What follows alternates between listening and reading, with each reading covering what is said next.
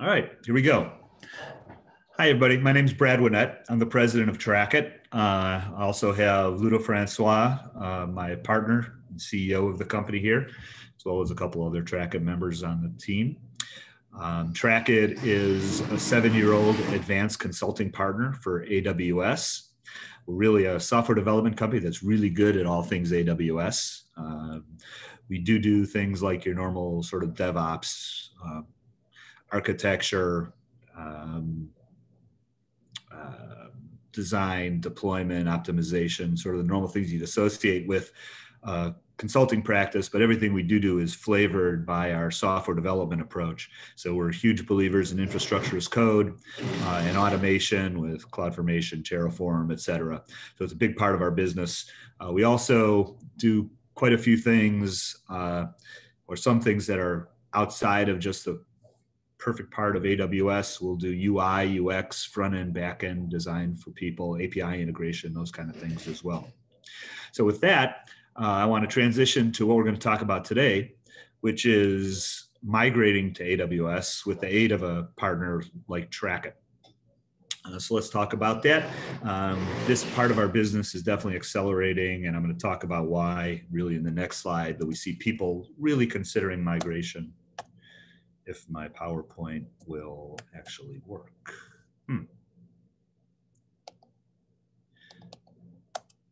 There we go.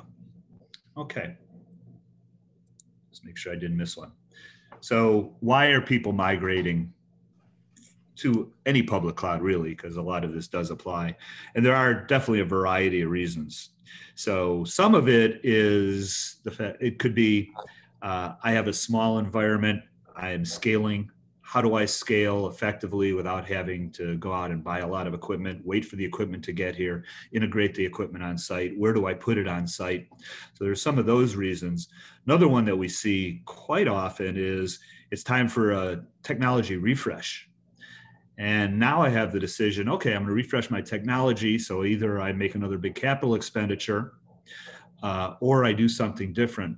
If you make the capital expenditure and you are really solid in knowing that you're going to use that equipment full time for the next 3 years or whatever your depreciation cycle is, it's probably not a bad choice to do things that way.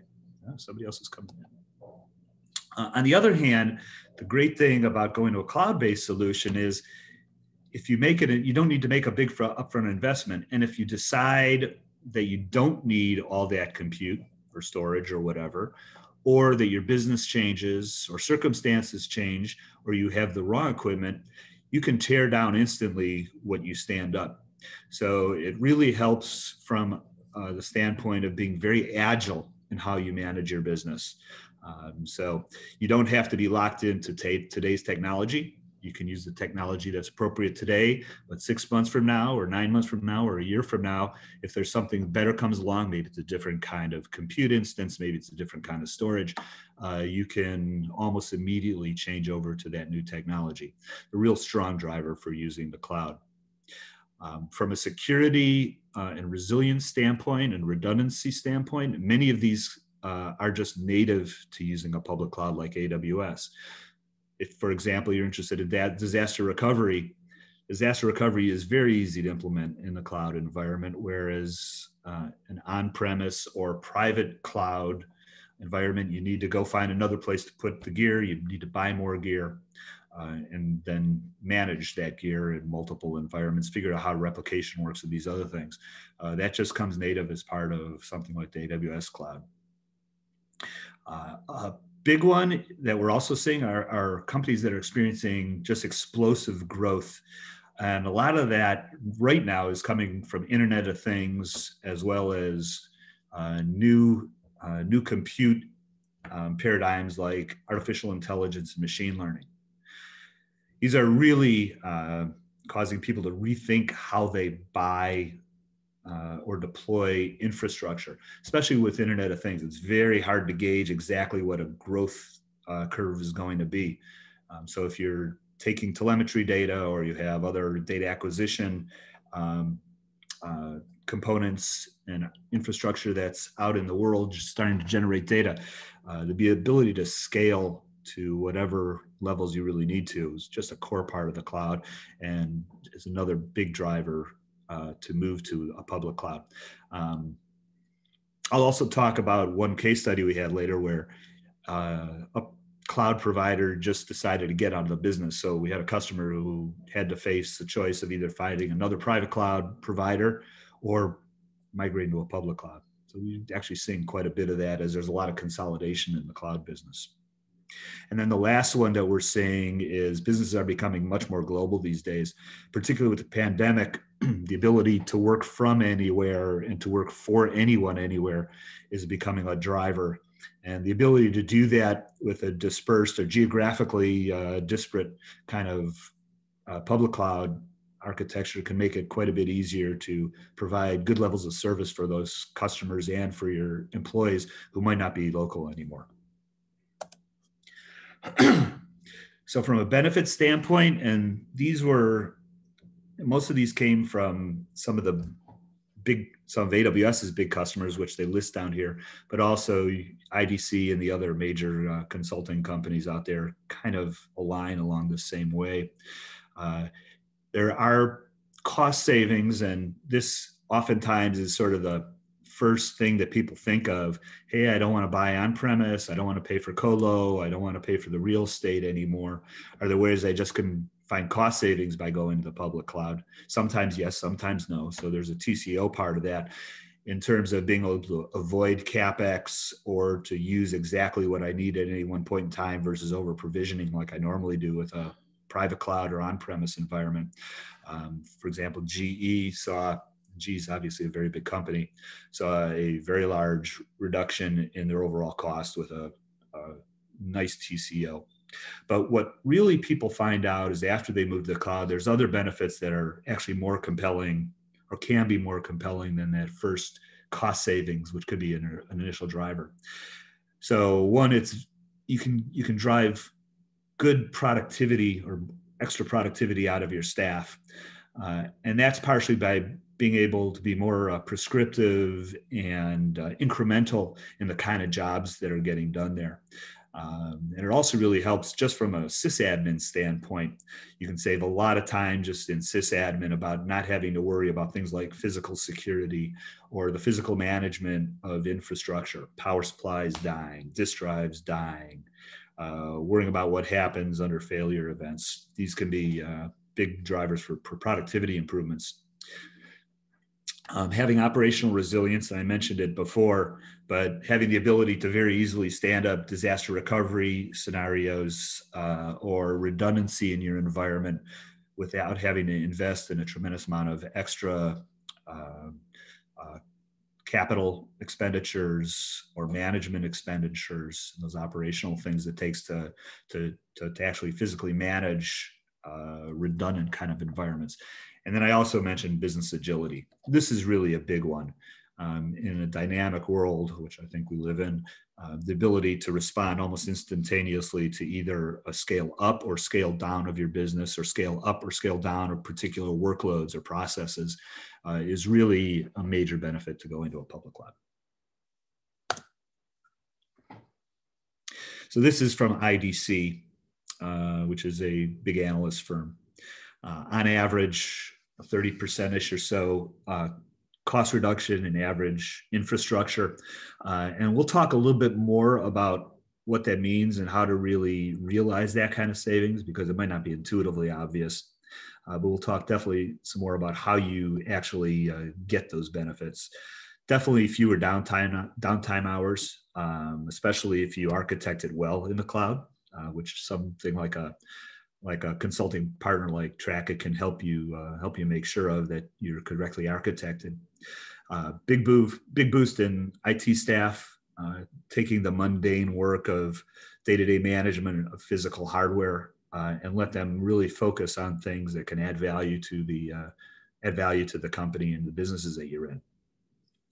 And it's much easier to add new features and new capabilities into your environment. So you really can unleash the capabilities of your IT staff or your engineering staff to start delivering much faster and incremental features into your environment. So these are sort of the questions that we hear. How do you actually create a business case for saying, yeah, I'm going to move off premise or on premise to off premise into a public cloud? Even how do I even get started with this? It can be daunting for a lot of people. And again, a lot of these things are things that somebody like Trackit can help with. If you have relationships with AWS team and solution architects there, good places to go. If you have other people who you know in your network who have gone through the same things, maybe at different companies or different parts of your organization, these are places to go for some of these answers. How do you manage things? How do I migrate the workloads?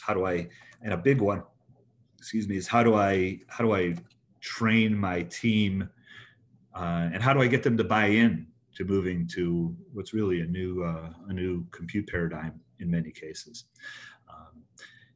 Moving along the journey of moving to the public cloud can seem daunting at first, but I think once you get that big toe wet, it becomes very easy. And what we found is that in particular, engineers who might have been set in their ways, or system administrators who might have been set in their ways before, see a whole new world open up in front of them. And it's a great opportunity for them to increase their skill set, to learn new things, as well as to help rethink how they architect, which could bring benefits up and down the organization.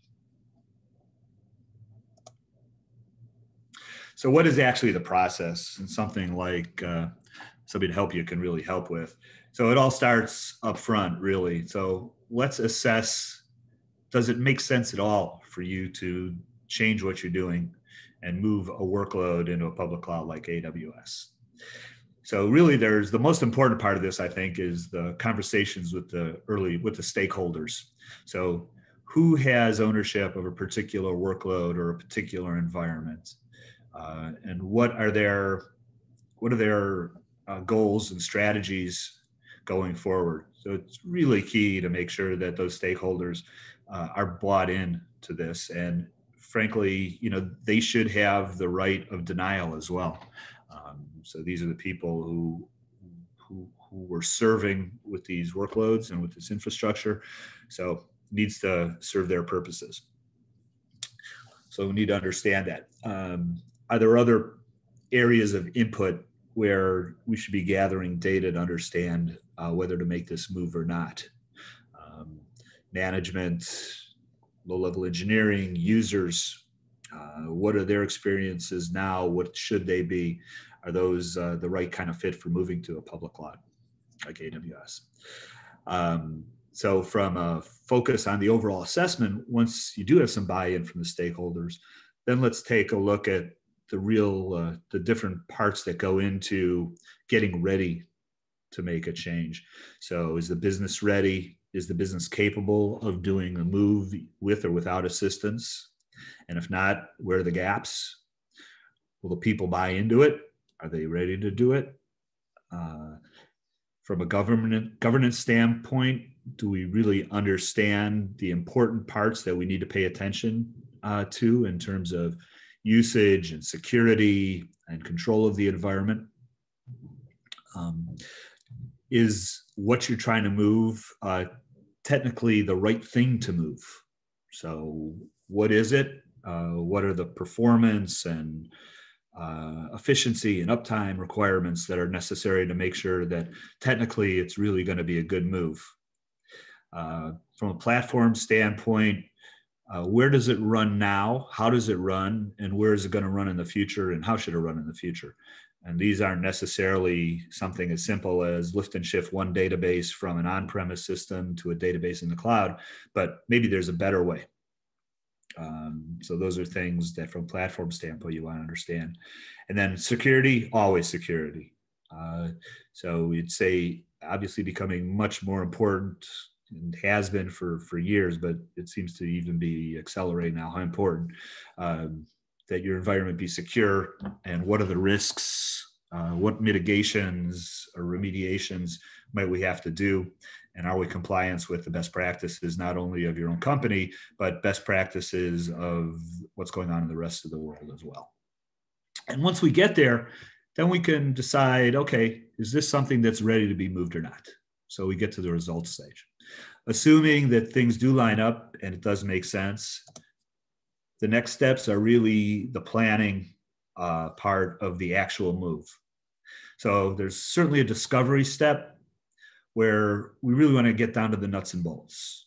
So what information at the core level is needed about the current infrastructure environment? So what assets do you have out there? What's really being used? What's not? What kind of performance levels are being delivered? Are they good enough? Are we going to need to do better? How are things configured in terms of the applications? How do you do configuration management? What's the overall architecture look like? What kind of tribal knowledge is there in the organization about how things really run? Hopefully there's good documentation, but we found that oftentimes it just resides in somebody's head. We need to capture that. And then what kind of SLAs do we need to provide once the cloud solution is deployed? What do people expect from an uptime standpoint, from a performance standpoint, from a user experience standpoint? So that's the discovery phase. Once we understand all that, then we can really start to organize the different parts of the deliverables. So here's the applications and the profiles that we are going to need to move. Here's what the core infrastructure looks like that's going to be moved to a cloud. Here's a performance envelope that we need to make sure we meet. And there's a whole bunch more in there as well. Here's the SLAs and uptimes and redundancy that we're going to need to meet as well. And then AWS likes to call them the 7 R's of architecture. When you make a move is the right time to look at this stuff. Are there certain parts of your workload that should frankly be retired because they're not being used or they're lost or they're orphaned? What do we need to retain as the converse of that? Are there some things that should be relocated? Databases are a really good example of this. There's lots of databases that you can use in the cloud that might be compatible with what you have today, might be more cost effective or more scalable or more robust. Is a good time to look at that, for example. Rehost as well. I'm running on X kind of processing environment today. Maybe I should be looking at Y moving to the cloud. Repurchase. This generally points at things like software licensing. I might have bought a license one way in the past. Do I want to do it the same way in the cloud? There's typically a bigger variety of ways that you can actually license software and other applications when you move to the cloud. Replatform kind of ties into some of the other things I've talked about before, what kind of compute instances or storage instances, or what kind of application instances I use. And then refactor being at the highest level of effort. Refactor is where we can really gain a lot of advantages by moving to public cloud. Historically, a lot of the software people run in-house is monolithic software architectures. In the cloud, there's this huge move to serverless architectures where instead of having to buy a full CPU instance, instead you might be able to refactor your software to use small microservices or serverless instances like AWS Lambda, which instead of having to fully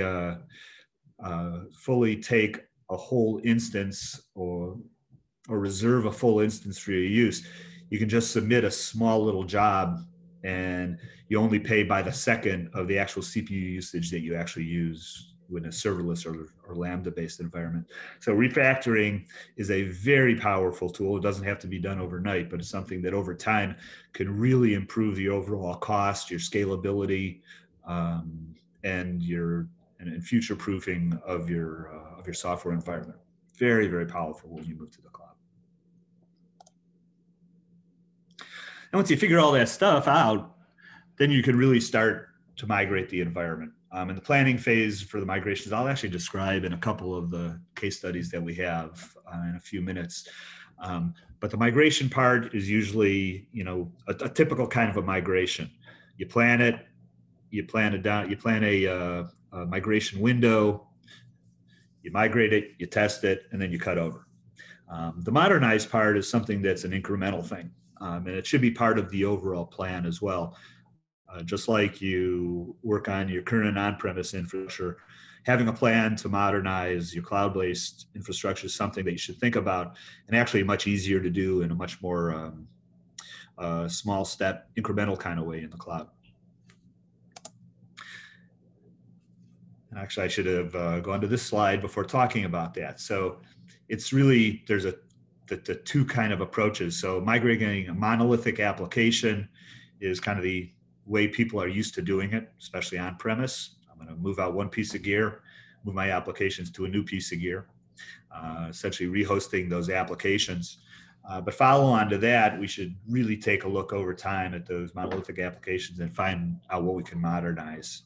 Modernizing might be not necessarily moving to completely new applications, but finding if there's ways that we can use these new kind of application constructs like serverless to move to modernized applications that, one, could work better, but also be much more cost effective, and also much easier to incrementally upgrade over time.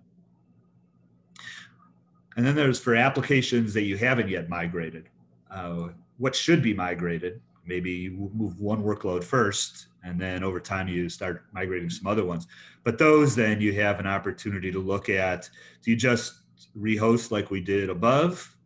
Or do we do something different to re-architect over time and migrate those in a way, migrate and refactor at the same time, splitting those off into serverless kind of environment off from this monolithic application, which is the way most legacy applications are today. And over time, get yourself into a really modern way to run your infrastructure as well as your application base. So if you look at it for kind of from a summary standpoint, just the overall journey, I mean, there's no news here, but do a good job up front. Let's make sure we understand who all the stakeholders are, who the users are, who's running the environment today. Make sure that those targets, those workloads, those applications are really good targets for a migration. Select the right tools to do it. That could be with a partner like Trackit, could be on your own, could be with AWS directly in some large cases. But there's lots and lots of really good tools. We'll talk about one of them in a couple of the case studies ahead of time. There's some very, very good tools to help you to make on a good, efficient, cost-effective move. The migration of the application itself, like any migration, you just want to make sure you really plan this one down to the 5 nines of it. After you do the migration, let's get it into an area before we go public, before it goes into production. Make sure that it's performing as expected, and then once we do go into production, continue that. So let's make sure it's well measured. We have everything in place to instrument how it's working, and that it performs as expected, if not better. So let's make that part of the overall migration phase, and then look forward to the future part of it. What else can you migrate? What else can you improve on the current migration, as well as there are other workloads or applications for the future? And that usually does, especially for large organizations, does seem to happen in waves. So for example, you might get an accounting department going first with some of their applications, and then the engineering department, and then the sales department, or whatever. So kind of typical way for things to happen. Let's talk about a couple case studies. We've done these very recently. These were fairly simple, but these companies also, it's sort of their first experience with moving into the public cloud. So I think it's good for somebody who's just really getting started. So Avant-Garde Marketing Solutions, I don't know why it's called Marketing Solutions, but the company is actually a company that does contactless payment processing. So they're the back end, they're at the back end of credit card processing or some of the online payment schemes that are out there today. So the whole back end to be able to put together the banks with the processing companies. So they had just kind of a storage problem. And they had on-premise storage. Some of it was on Windows, some of it was Mac OS. It was in a data center. And as their business became more and more geographically dispersed, the performance was getting worse and worse because they just had essentially a single environment for it, and they were a hop away from the internet as it was anyway, limited by some bandwidth up to the cloud. Their equipment was getting old, so they had a choice to either upgrade their current equipment in one way or another, as well as upgrade the network connections. And the data center was private data center, wasn't the best. So there's some challenges there as well, cooling, power, the usual kind of things. So we decided to really look at the cloud option. And what we did for them is we migrated their Windows environments, or the Windows file server environments, as well as their Mac OS file server environments, into a single one for them. We did have some challenges with this. The actual migration of the data wasn't all that difficult. We built some synchronization capabilities to the on-premise to the cloud environment as we were going through the process, so we could have a clean cutover at the end of it. But there were some problems. One of the things that anybody who uses Unix file services like on the Mac versus Windows, that there's naming constraints that nobody seemed to knew were there. And these guys had tens of thousands, not hundreds of thousands of files. And turns out a lot of those files on the Mac OS environment weren't compatible with the Windows file services. So we had to rationalize that. We built some scripts to find files that didn't meet the Windows naming constraints, flag those files, some case fix those files, the ones that were important, and then move those over. We used a product called AWS Cloud Endure, which we actually used in the next case study as well. But Cloud Endure is a really cool product from AWS that helps synchronize entire images from one environment to the AWS Cloud environment. So it's a really quick, easy, and reliable way to move things over whole. And it was especially important in the next case study that I'll talk about. So at the end of the day, Avant-Garde has a single consolidated file system environment with a couple of separated namespaces, but they're all on AWS. They're now off their on-premise environment. Their users are getting the same or better performance than they did in the past. And now they can scale just as needed in a very easy way. And also before, they didn't have any disaster recovery capability. We haven't implemented that for them just yet, but that's going to be the next step. And it's going to be a very, very easy, non-disruptive thing for us to do, to build a redundant environment in case their California instance falls into the Pacific Ocean. Hopefully not, but it'll be easy to do. We got a very nice quote from the creative manager there who owns all the infrastructure. There was a very large partner, one of the big six that they talked to with this, who wanted to charge them, I think it was close to 10 times what we did for them, and wouldn't commit to a delivery date. We helped them with that, got them a really cost-effective solution. And I think they're very happy with the work where they did, and they're a nice public reference for us. And you can find their case study on our website, more full version of that in the case studies section of our website, not surprisingly. Cobra USA is a really cool company. These guys are based in Texas. They build aftermarket products for motorcycles. You know, the big hogs, like a lot of Harley Davidson things. So if you ever need some really cool chrome tailpipes for your Harley, I encourage you to go to Cobra USA. They have some really, really great products. They had a different sort of problem. So their website, where they do their e-commerce from, so you can order from their website, but they also have their distributors and vendors, distributors and resellers working with their website as well, was on old Windows Server box. And I believe it was Windows Server 2008, maybe 2012, but an old version of Windows. And unfortunately, some of their applications that they're running on their website had dependencies on those old Windows versions, which means they couldn't upgrade to Windows 10, for example, which would be what they really wanted. So there were some real challenges there in terms of being able to fully lift and shift their current environment.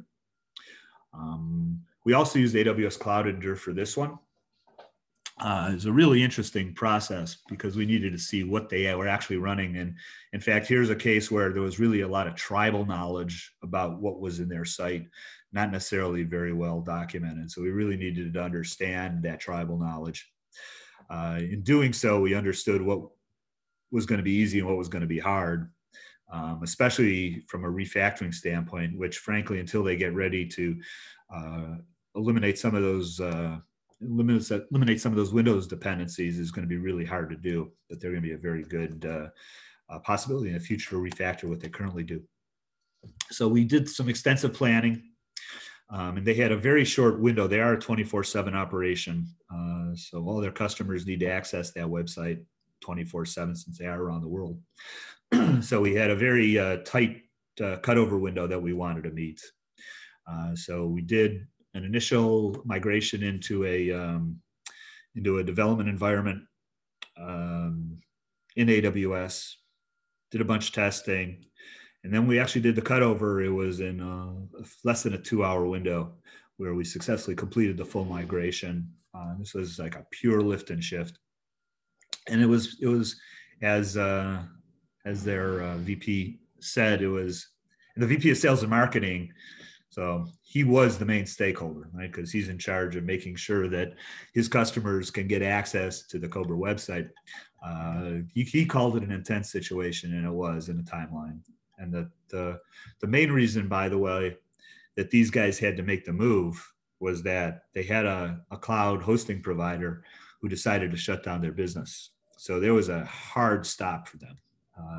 They had a limited amount of time and they procrastinated a little bit too long. Found us late. They had a hard cutoff time when they absolutely had to move off of that old hosting provider. So as you might imagine, they were a little nervous about it, but managed to get the job done just under the wire when the old hosting provider shut their doors. It was really a nice one, and the customer is a happy one. And again, there's going to be a bunch of refactoring and optimization here, I think, in the future, as well as moving some of their other in-house IT along with it. This is their first dipping of the toe into the cloud computing business. I think that pretty much is most of what I wanted to cover today. So we're happy to help anyone or answer any questions about migration needs, other AWS questions that we have. We're here to help. We're easy to get a hold of. We're at trackit.io. Ludo and I are happy to answer any questions that we might have at this time.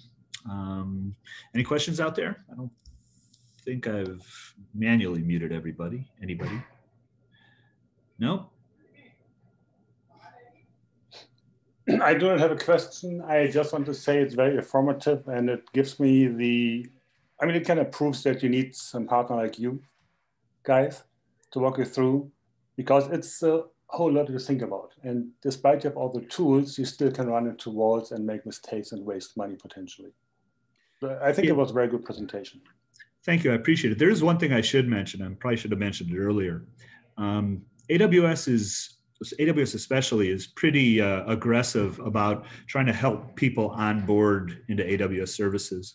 And if you work with specifically an advanced consulting partner at AWS, we can oftentimes get some funding from AWS itself to help pay for our engineering to help with the move. So we do this quite often. And AWS, they run a business. So what they like to look for is, okay, somebody's going to move something new into our cloud. How much monthly revenue is AWS going to get at the end of the 12-month period? So they look out 12 months, say, okay, 12 months, this customer is going to spend X amount of money a month with us. We'll give them some percentage of a yearly spend towards the onboarding of a new service or new workload into AWS. One of the real benefits of, and we really thank AWS for that, because it helps drive some business towards consulting partners like us. So it's a really nice program.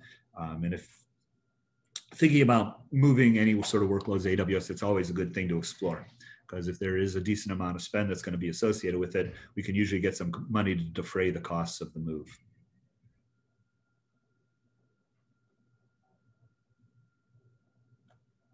Okay. Well, want to thank everybody for attendance. If there's no more questions, I think we can probably end. Anybody else? Going once? Going twice? Okay. Well, thank you very much for attending. We appreciate it. We're always here to answer any questions, and I hope everybody has a great day. Bye-bye now.